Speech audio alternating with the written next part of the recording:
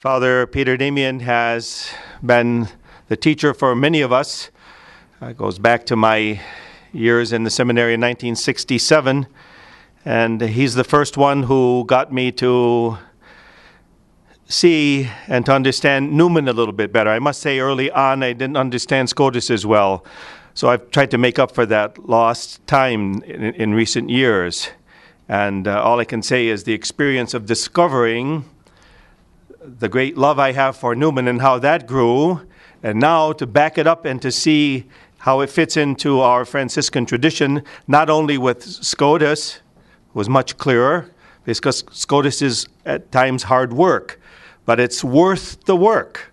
And that's the feeling I can convey to you. It's worth the hard work. But you can't understand Scotus if you don't understand Bonaventure. The reason for that last question to Professor Noon. And then you can't understand Scotus or Bonaventure if you don't understand St. Francis of Assisi. That's the key. As soon as you can put that together, not only it doesn't stop there, that makes it possible for us to understand St. Maximilian Kolbe, who is thoroughly a Scotist, and others. Well, I don't want to be carried away, but Father Peter Damian Fehlner is one who has spent a lifetime reflecting on the possibilities and then the actual connections between the thought of Blessed Scotus and Blessed Newman, and I now invite him to the podium.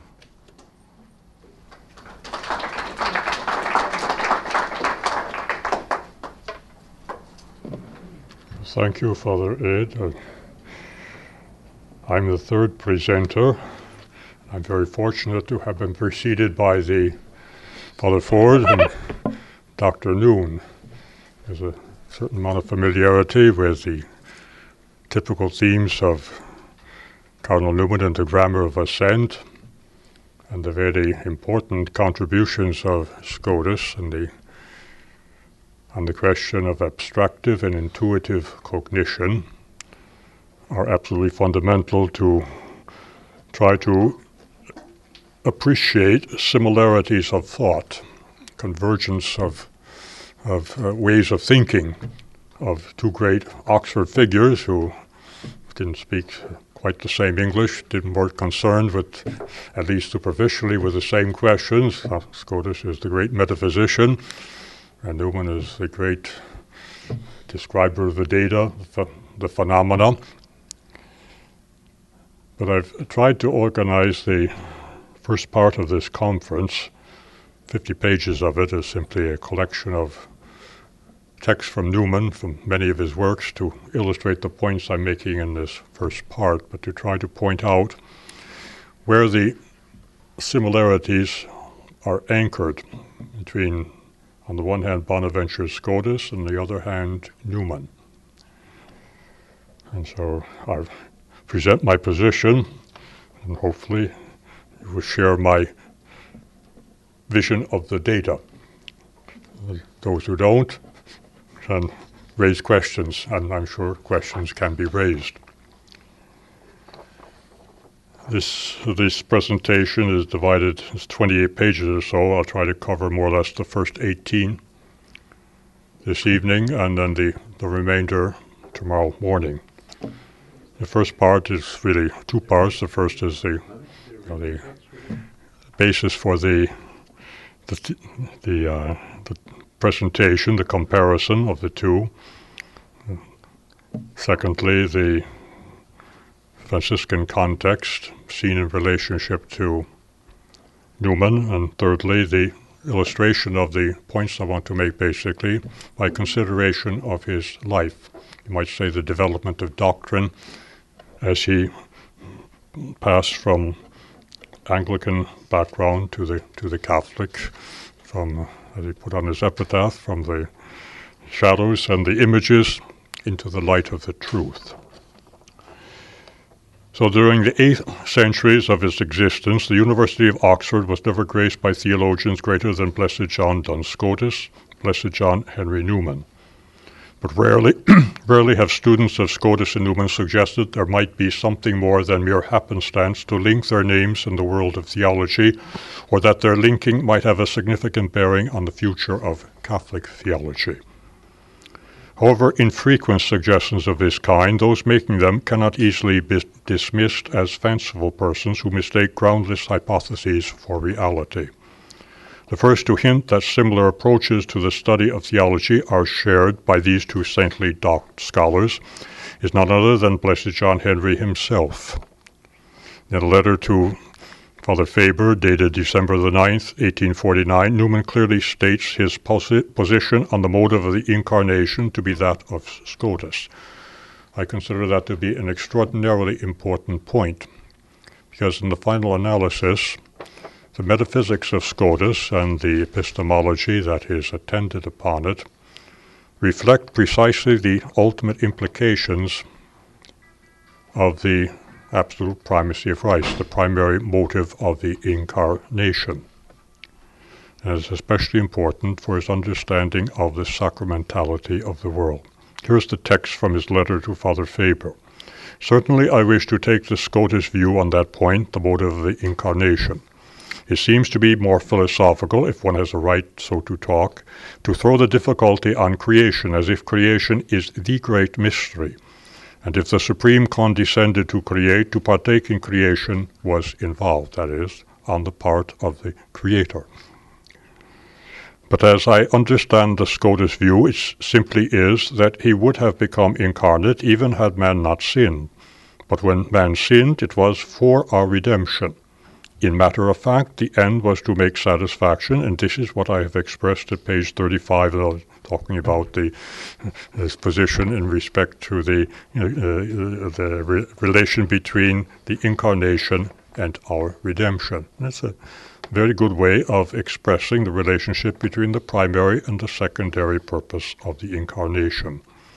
In the same letter, Newman also evidences sympathy for Scotistic positions in sacramental theology, and in an earlier letter to William George Ward, 1849, concerning the forthcoming definition of the Immaculate Conception, very much involving the theology of Scotus, he says this: however, returning to the question of development, it is wonderful. St. Thomas and St. Bernard flatly silenced, which is not meant in a mean sense, but simply a point of view that his theory of development is closely linked to the thesis of Scotus on the Incarnation, the absolute primacy, and the Marian mode of that absolute primacy, which we may say is the Immaculate Conception. Should also mention here, I don't go into it in any detail, but that an earlier Anglican work, Lectures on Justification, Newman makes many references to Scotus theology to support the particular interpretation he gives to justification and the problems occasioned by the views of Luther. Further comments in this letter on the various theologians of the day, including Derlinger and Peroni, who in one way or another opposed his theory of doctrinal development, showed he regarded the approach of Scotus as implicitly supporting this theory. Given the key role of the absolute primacy of Christ, both in Scotistic theology and metaphysics, we may assume, brief though these comments be, that Newman in a general way was sympathetic to many of the major themes characteristic of Scotus's metaphysics. Nor is it illogical that someone who had come to abandon an initial acceptance of Calvinistic predestinationism should find in Scotus's defense of the absolute primacy of Christ and of the Immaculate Conception exactly the right stress on the goodness of God to set in perspective the overstress on sinful man in Calvin and on sinless man in Pelagius, without sacrificing the primacy of charity and of the will. We may also see in this contrast the difference between the mystery of predestination in Christ, as Scotus explains it, and the predestinationism condemned by the Church, the first reflecting the will of God as goodness itself, always ordered in acting, and the second reflecting it as tyrannical, an omnipotent version of the finite will whose defective mode of acting is confused with freedom. Without mentioning names, Newman's memorandum on the Immaculate Conception underscores precisely this contrast. On the publication of the Grammar of Assent, Another perceptive student, both of Newman and of Scotus, the Jesuit poet Gerard Manley Hopkins, though at first not much impressed, later became enthused on realizing how much of what Newman explains in this classic is for the contemporary audience, in fact, if not in intent, an elaboration of themes found in Scotus and further support for his aesthetical theory of inscape and in-stress. Newman refused Hopkins the requested permission to write a commentary on the grammar illustrating these very points. Although Newman's reasons for this refusal are not entirely clear, his reply does not include a denial of the thesis Hopkins proposed to demonstrate. Perhaps Newman had some doubts about Hopkins' qualifications to carry off such a study successfully, or that too close an association of the grammar of assent with the more metaphysical language of Scotus would frighten away the very people for whom it had been written, or that the grammar might be interpreted as a criticism of the recent encyclical Aeterni Patris favoring the promotion of Thomism. In any case, Newman's praise of Scotus in the idea of a university as the finest theological fruit of Oxford's traditional program of study seems to confirm Hopkins' insight. During the course of a symposium to honor Scotus on the 7th centenary of his birth, held at the former Duns Scotus College near Detroit during the late spring of 1966, I had the privilege of conversing privately with perhaps the greatest Scotist of our times, Father Charles Ballich. And I took the occasion to ask his opinion concerning the possibility and value of a study dealing with correlations between the thought of Scotus and Newman. And his reply was a very positive one, a study which, as far as he knew, had as yet to be undertaken, but should be. A few years later, during the 1970s, Harold Weatherby, an Anglican Thomist, later Greek Orthodox and now deceased, published 2 studies to illustrate the affinities linking the thought of Scotus, Newman, and Hopkins. His goal was not the promotion of Scotus and Newman. It was rather to show how the theological and metaphysical positions of Scotus opening on the late medieval nominalism and voluntarism, source of so much subsequent subjectivism and idealism, or as the current saying goes, Scotus via Occam and Luther is the granddaddy of Kant and Hegel, are exactly those positions which in Newman have produced the same fruits. First among Anglicans and then among Catholics such as Hopkins, and thereafter among the modernists at the turn of the 19th century. Note well, Weatherby is not accusing Scotus and Newman or even Hopkins of formal heresy. Rather, he blames them for sowing the seeds of heresy, for leaving orthodox faith and philosophical certainty to rest solely on a blind act of obedience to authority. To Weatherby, this is worse than a simple denial of some article of the Creed.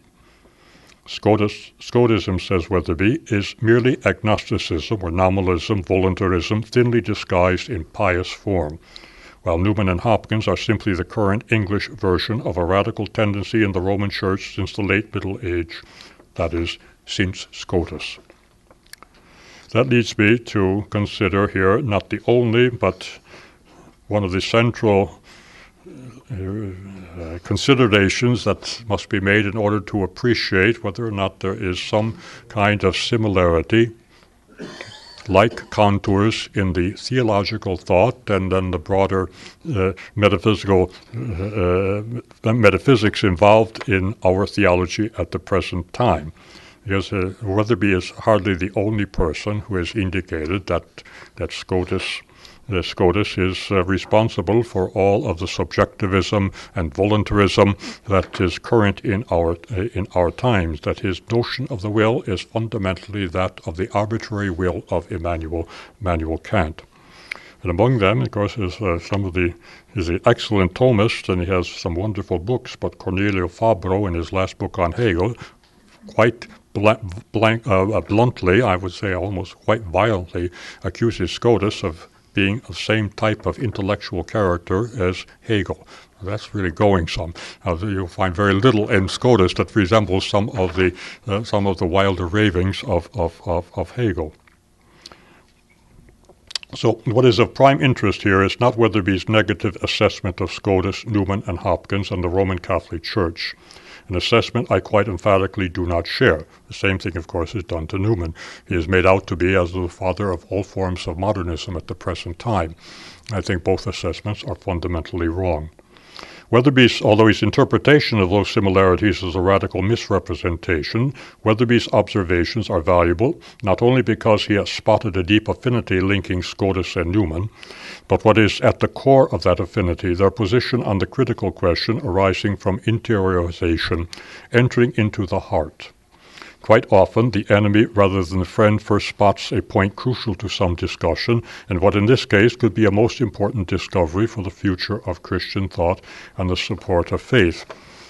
Entering into the heart, that is a phrase that is not original with Newman. You will find that is precisely what St. Bonaventure in the Itinerarium, which Mind's Journey to God, is discussing. Entry after going out of self into the world of creatures without us, we must enter into ourselves, enter into our heart, and this is where the critical question rises.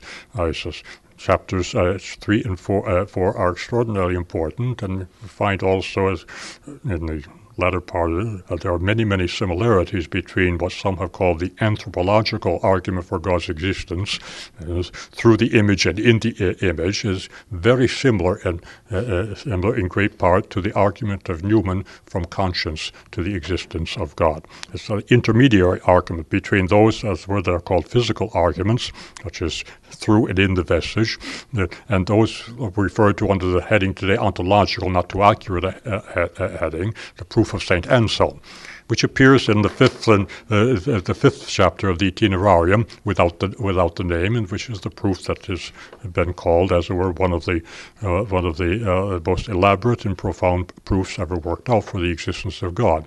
If we see, as it were, that kind of development, there is a real development there in the elaboration of the proof for God's existence. Is that we can understand a great deal more about the contribution of Scotus and also of Newman. Weatherby is right in saying that Scotus and Newman, unlike the majority of Thomists, except for the transcendental ones, acknowledge the existence of a critical question, or at least that aspects of their thought, for instance, those resembling what Thomists such as Cornelio Fabro call Hegelian ontotheology, provide valid grounds for ascribing to them a radical affinity with Kant and the overall direction of his idealism in matters epistemological and theological. And with this essay on my part, I hope to show that that is by no means the only possible interpretation. In fact, I would regard it as fundamentally a misinterpretation, that if anything, they provide, as it were, a very positive and effective remedy for the errors of Immanuel Kant. But Weatherby failed to see that far from being a pious blind orthodoxy resting on a notion of the will as absolute, a voluntarism opening the door on Kant's agnosticism, the critical insights of Scotus and Newman are source of a powerful corrective for Kantian deviations. The remedy is in fact a genuine, here I'm quoting from the present Holy Father in one of his recent catecheses, it's a process of interiorizing in which reason and willing play a central role. Faith in Christ is received with profound conviction, and one feels a harmonious correspondence between this real conviction and satisfying communion with God. I suspect, as it were, that this passage reflects the influence of Bonaventure on him. This citation from our Holy Father, a great admirer of Newman, reflects a very ancient traditional position on the primacy of the will and charity and its bearing on rationality and conviction, during the Middle Ages and since a hallmark of the Franciscan school. It also reflects that notion of interiorizing to be found in chapters 3 and 4 of St. Bonaventure's Itinerarium Mentis in Deum and in his Christus Unus Omnium Magister. In these works, recently praised by the Holy Father, the seraphic doctor in the footsteps of St. Augustine, but also heeding the directives of St. Francis concerning study, notes the importance of this process, but also the possibility, precisely where we come to the third and the fourth step, the possibility of indifference and secularization, instead of sanctification of the intellect, of finding only self instead of God. Instead of leading further to God, the process tragically may stop only at self, ending in what Bonaventure understands by spiritual vanity, or what today goes under the name of autonomous or secular person. You must also keep in mind that the triple way of St. Bonaventure, purgative, illuminative, and unitive, are to be inserted as an explanation of how to remedy might say the short circuit of the intellect at the end of step 3. Why isn't the obvious? And that starts the problem of sin, the problem of self-love that is not that praised by Christ. Instead of leading further to God, the process tragically based on Scotus Metaphysics of what today Scotus Metaphysics of the rational creature or created person via intellect and will as perfectionis simplicitas simplices, or pure perfections in English, and Newman's phenomenological discussion of conscience and of assent inference in the grammar of assent, both presuppose the position of the seraphic doctor on the difference between the secularized and the contemplative intellect. You can read more in detail about that point and also the phenomenological character of Scotus's theology and metaphysics in Walter Horace's treatment of the will as a pure perfection, and also in his critique of transcendental philosophy from a Scotistic point of view. They're both available in German and one in Italian, but English readers will have to learn German or Italian to catch up with Walter Horace. The second belongs to the intellect by nature. The first is a fruit of a deliberate option blinding the intellect to the light connatural to it, that is, rendering it skeptical or agnostic in relation to those two luminous creatures which Newman speaks, my Creator and myself. The will is the critical question and faith. Without doubt, interiorizing and the critical question are indeed interrelated. But in this approach, the critical question, far from arising from a need to verify the correspondence or adequation of thought and extramental reality, arises out of a need in the finite mind to obey the truth, to be docile in the face of reality, above all the reality which is God. Interiorizing is precisely how one ought to face this choice. To be intellectually humble, to sanctify one's intellect, or to be proud, self-centered, ultimately enclosed within oneself in the darkness of doubt. It is another way of speaking about and stressing the importance of the subjective or personal in knowing vis-a-vis the objective, what Newman calls the predicate of any proposition. Without this personal dimension, knowledge in the sense of a pure perfection is not possible. Therefore, an important distinction is being introduced here. Knowledge as a pure perfection ought not to be identified with any particular instance of knowing, empirical science or the Aristotelian science. There always remains something which transcends those particular instances, and that leaves, of course, our minds are incapable to be lifted to the level of a divine person, of being able to see God as he is. That requires grace. But nonetheless, the possibility of that elevation presupposes that already there is a kind of, if you want to pardon the phrase, natural or relative supernaturality. Not in all creatures, but precisely in the creatures endowed with those two pure perfections, actions. Intellect and will, the two are related. And when they are perfectly related, we are dealing with the divine intellect and divine will, which are really identical, but formally distinct a parte re, divine. But the point is, we must also consider the finite intellect and the finite will, and this is where Newman comes in. This is where the phenomenology of Scotus is so important. There is an element of which is simple. Radically, it just centers on what Newman calls the assent. It centers around, as it were, the mystery of that univocal concept of being, which is not simply a logical concept. It's a logical concept, but it's incomparable. all other concepts can be compared, but not the other way around. There's a certain surplusage, there's a certain asymmetrical element involved there. How do you consider all those? The first, second, third acts, actually what Newman has in the Grammar of Assent corresponds to the first, second, third. We have the apprehensive knowledge, we have the judgment, or the if you wish, the conclusion, or the assent in logical form, and finally you have the inference. All these points lead to a complexity, and no question at all about it. The complexity, however, as it were, doesn't explain the simplicity. This is where the need, as it were, to enter into, as it were, metaphysics, that is, which is beyond the physical, beyond that which is merely an object of the senses, and what Dr. Newman pointed out, deal with the point that we really don't know the singular as singular except intellectually. And we don't love merely by emoting about something being sentimental. The act of love is equally a simple act. The affectio justitiae as contrasted with the affectio commodi. The desire for justice simply because it's just. And the desire or the tendency, as it were, to love what is only relative. What fulfills me, however good it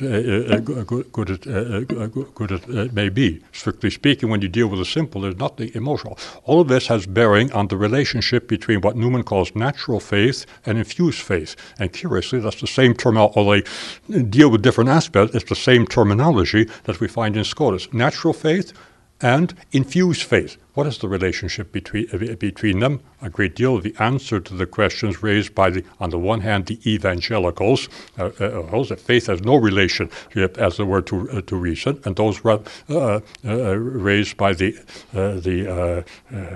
evidentialists, as Father put it, that you can't be sure of anything unless you prove it. And that's exactly the point that Newman is making. Inference, however strong it may be, is not to be confused with assent. There is a personal element involved always. The necessity in Aristotelian science by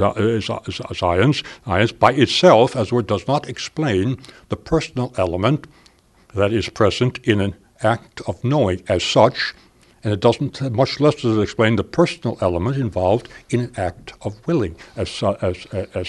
It has nothing to do with saying that I will merely because it pleases me. That's exactly what Scotus is denying. It is with that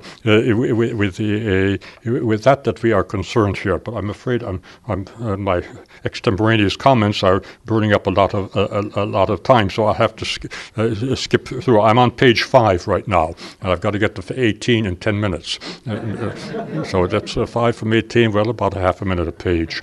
Very simply put, what I'm simply saying here, the critical question so much talked about today, it does arise, but it arises not from the intellect as a faculty which operates naturally. Both Bonaventure and Sistan, it's a natural operation, and therefore as a merely natural operation is determined by its object.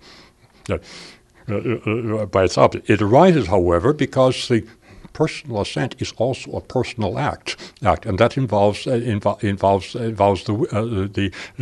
will. We must consider how the intellect in some way is personal when it knows with certainty. And we must consider in some way how the will is rational when it takes the initiative, decide this is what I want, this is what I will. I will the good, or I will something that happens to please me. Those are the two basic possibilities. When I refuse to will what I know in my conscience, that's to use Newman's terms, or what I know, as St. Bonaventure says, by entering into myself, I won't acknowledge that the heart is speaking to heart at this point. Then a critical question in the Kantian, but it doesn't have to arise in the Kantian sense. Kant assumed that we must begin within and end within in some way. Bonaventure and Scotus don't begin that way. That's only, as it were, the middle, passing over from this world to the next. And this is where we must ourselves begin to make a personal act, where so far as it is personal, it can be called faith in a broad sense. Faith. But it also makes it possible to recognize a higher form of faith, that is infused or inspired faith, which enables us, as it were, without evidence, to accept and begin to think about and reason about the things that have been revealed to us. This is why it's so important to, if Scotus, as it were, for his phenomenology of the intellect tends especially to the human intellect of Christ, he has a precedent in St. Bonaventure. Question 4 of the disputed questions on the knowledge of Christ, where is the most elaborate explanation of what he calls the theory of divine illumination. And what I will simply say here as I go along is to be found precisely in Scotistic notion of the intellect as a pure perfection. There is something unique in that first concept, if you wish. It's not only, as it were, a notional apprehension, it is a real apprehension, very mysterious and very different from all of the others that we have, but nonetheless, as it were, has to be dealt with. If you don't want to deal with that, then we should close the books and not pay any more attention, as it were, to the discussions of theology, because we're only talking about an emotive experience or a kind of intellectual rationalistic symbolization of interior experiences and so forth. Newman himself, in the fourth discourse and the second part of the idea of a university, describes without the name exactly what goes under the heading later on after his death of modernism. Here is a passage from Newman, which is very interesting. It's taken from the Oxford University system. Faith is properly assent, and an assent without doubt or a certitude. Faith is an acceptance of things as real. It's a very general notion of faith, but I think it has to be assumed, just as the notion of being. Otherwise, we can't carry on theology. Faith simply accepts testimony. Faith is not identical with its grounds and its objects. Faith starts with probabilities, and yet it ends in a peremptory statement. It believes an informant amid doubt, yet accepts his information without doubt. All ways of pointing out that whenever we use our minds, there is an element of contemplation, there is an element of faith, of docility to the truth as such. It's not saving faith, but it's still presupposed by it. And in his grammar of sense, instead of accepting a conclusion, there is a virtual recognition of its premises. An act of faith may be said improperly to include in it the reasoning process which is its antecedent, and to be in a certain aspect an exercise of reason. And this is coordinate and in contrast with the three improper senses of the word reason above enumerated. And it goes on to give other examples. I'll let you read them himself, but it converges on the point that I've been making. Our natural exercise of our intellectual powers always revolves about a faith. If you begin with a reverence, a contemplation of the truth. Scotus says this explicitly. You can find the text in Horace's volume. It ends at that point where revealed theology can begin. Philosophy ends where the theologian starts. It ends with God. A God who can be suspected of having revealed something, possibly, as the art presents the point. The theologian begins with God and comes to understand the things that God has made, how they have been made, what is their order, and why they can be made. You will find that in the first chapter of the Breviloquium. It's a very neat and a still valid explanation of the relationship between natural knowledge and the knowledge that comes through faith, but is penetrated to a certain extent by reason. It brings us to the point where we will actually engage in supernatural contemplation, which is another matter on which St. Bonaventure is the matter. Obviously, this involves, of course, not only a study of the intellect, but also a study of the will and various theories. Well, there are three basic theories, we might say, that explain the will. We have the one that considers it an intellectual appetite. That is the explanation which is common to be found in the traditional Thomistic expositions. You have the views of, starting with Occam, and particularly as were epitomized in Kant, that the will is basically autonomous to be the will. I can do what I want. What I want If I want it, as it were, simply because it is what I consider to be just, or he called duty, therefore that is right. Right. It doesn't matter what it leads to this, that, and the other thing. And then you have the position. It's also in Bonaventure. Before we get to Scotus, the will not as an arbitrary faculty doing it, but the will as the affectio, the tendency will as the affectio justitiae, the tendency to love the good, simply because it's good to love the good. It's good to be just, be just, not because it brings me salvation in the first instance, not because it brings me psychological fulfillment, not because it fosters my career, but simply because this is the right thing, because God is doing it. God, this is what it means to have an orderly will. To exercise only the affectus commodi, and this is the confusion. This is the reason Scotus criticizes the concept of the will merely as an intellectual appetite. Even if it's a legitimate good, it's an arbitrary action. That's not freedom. It's merely self-indulgence. And I think that has to be kept in mind to understand. Now, if you read especially the sixth sermon in the Oxford University sermons, you will find, as it were, that Newman talks about goodness and mercy, mercy and purity in God, as in the same way as Scotus talks about the affectio justitiae, and it's not only, as it were, he calls it benevolence. Scotus would call it advantageous. Advantageous. He says there's a difference between these two, and it is not entirely natural for us only to love in view of benevolence, either being benevolent to someone or finding someone who will be benevolent to me. I think, as it were, you have a neat homiletic, up-to-date presentation of what Scotus means in more metaphysical language by that distinction, which is also to be found in slightly different terminology in Saint Bonaventure. But that's the first point that I wish to make. And the second is, if we apply the metaphysics of Scotus, we shall see it is not only to explain how the human will functions and what bearing that has upon the critical question, difficulties resolving questions of doubt, and consequent upon that despair, but how these two, intellect and will, are related in God. Why is the divine will always reasonable?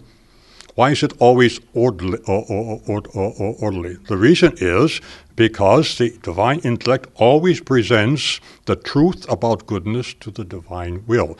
But presents that precisely because it is love of goodness which is the ultimate purpose. In the same that the more our intellects present the good itself, or what Scotus will say, the good that is God to us, and this is what is achieved through revelation, and this is what is exemplified precisely in the Incarnation, the more we will be able to love our neighbor as ourselves, as God does.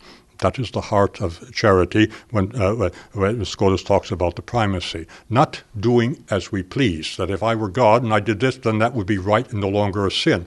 Scotus would say that's not my position on the matter. I may discuss the possibility of doing that, but it doesn't mean that God, when he acts ever in an absolute fashion. He always acts in an orderly way, although I may not understand the reasons. I think you will find in one of the prayers of Newman, a very interesting reflection upon that. He knows what he is about, I do not, but it's enough as a word that I believe him, that I hope in him, and that there will be at least a link up between persons.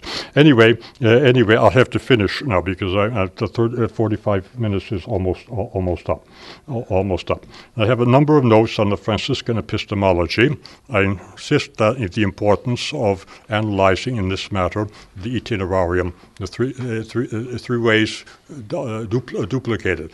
Through and in the vesses, through and in the image, through and in the very name of God. It's not the beatific vision by any stretch of the imagination, but here I call your attention to per speculum, where discursive reasons are major, and in speculo, which sums up very much what is meant by the contemplative element involved in any assent to the truth of God's existence, to the attributes that we can know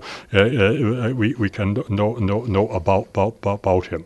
And a final comment towards the end is on theology. I don't think St. Bonaventure or Blessed Scotus, or for that matter St. Anselm, would be very happy with the term. It indicates that you can indeed do, this is St. Thomas's reason for rejecting this, it seemed to be proceeding by mere logical analysis of a concept to the existence.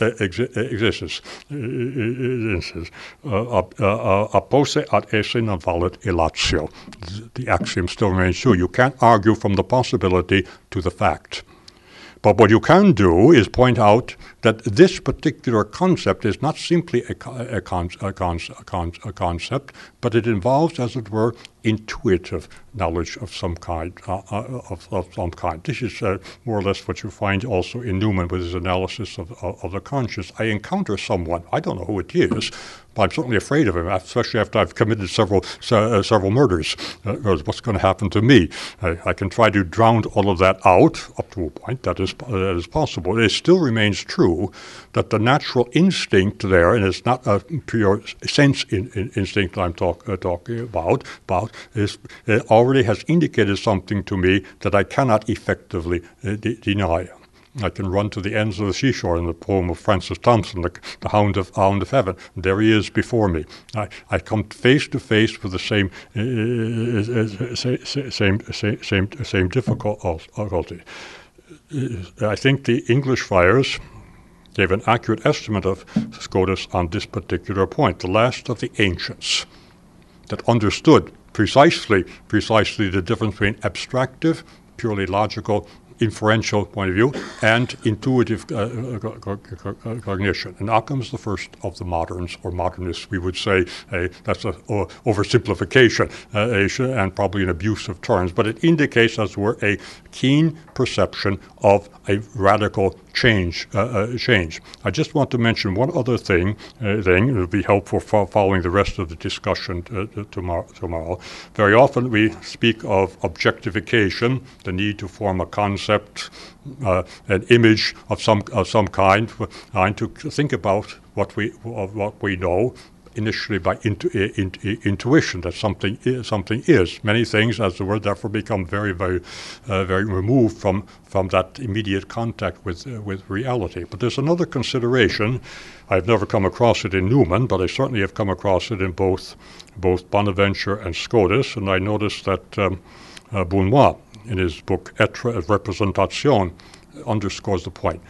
The process of Newman at least says it's very important not to reject notional apprehension and notional assent. We couldn't think if we didn't have that. But it also, as it reflects, as it were, what is unique to the Christian concept of knowing not only an idea, but a concept, because of the begetting of the Word of God by the Father from all eternity. Not in order to know, because he knows.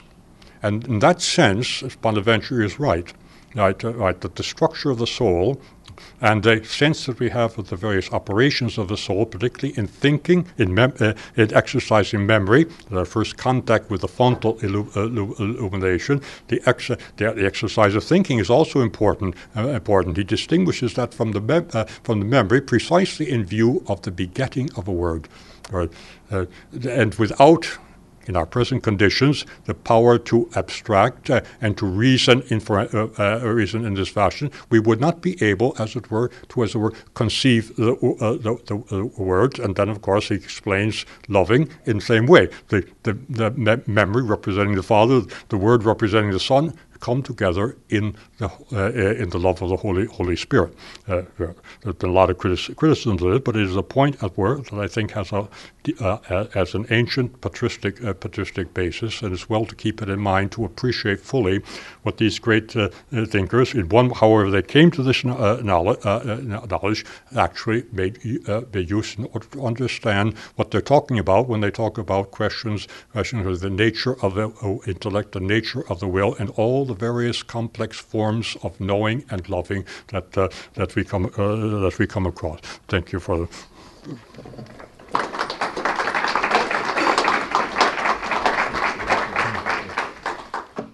Father Peter, thank you.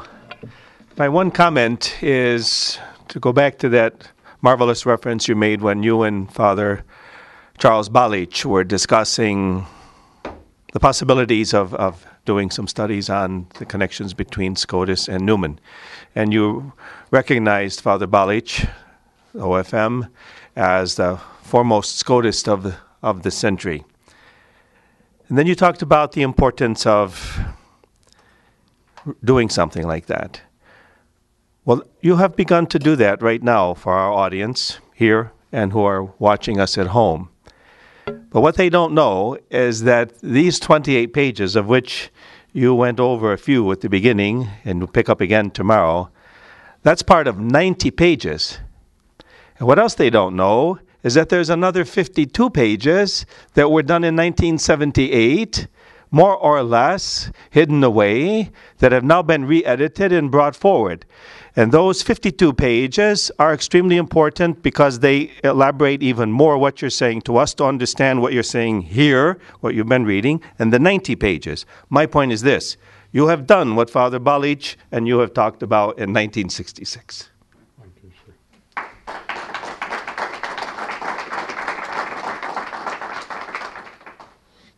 Thank you very much for your elaboration of the harmonization of intellect, will, and the good. And it struck me how possibly parallel that was to what Dr. Noon raised. And I'd like to ask you this question.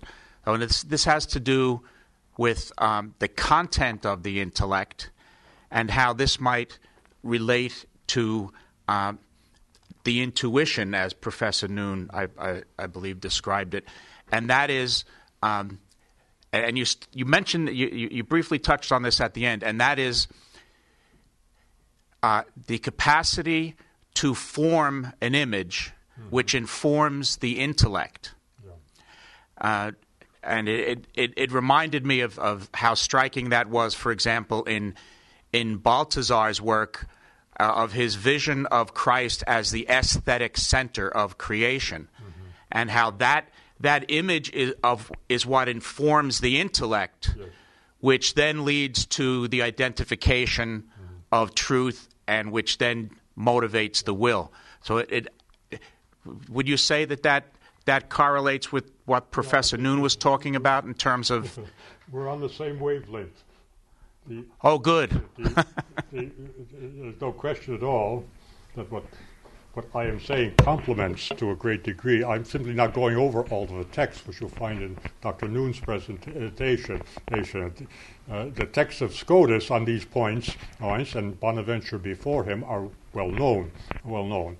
But no one has given much consideration to a very different format, very different purpose, I say, but to the metaphysics. And more than that, the dogmatic theology, which underscores Newman's adaptation of all of these things to the needs of his contemporaries, to us, basically.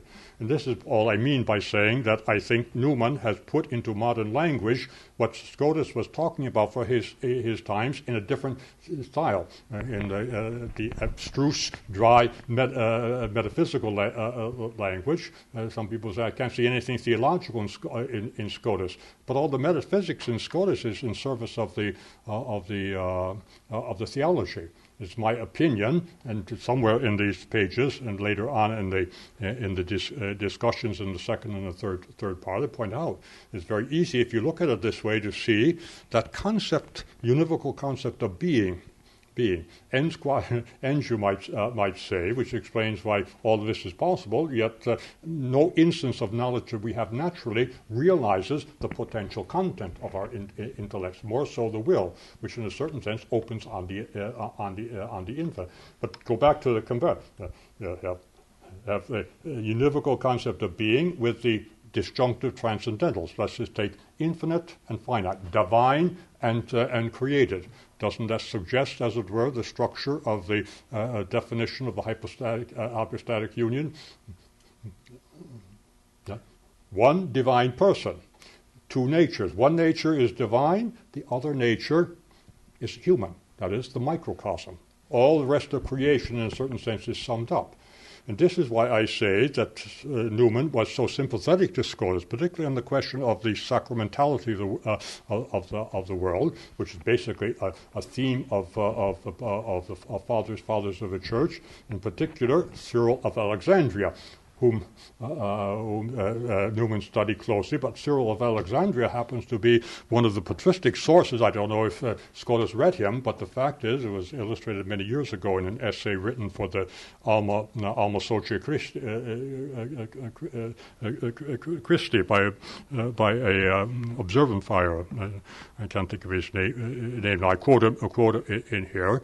All of the basic aspects of the absolute primacy of Christ, and with it Our Lady, are to be found in Cyril of Alexandria. And there are many other fathers of the Church who are basically provide a basis, a starting point for the views of Scotus. He didn't invent them; he didn't come across them. Anyway, you're quite right in saying that the potential of our intellects is it's the proper object of the human intellect is not the being of and all that we can arrive at knowledge by reasoning to it.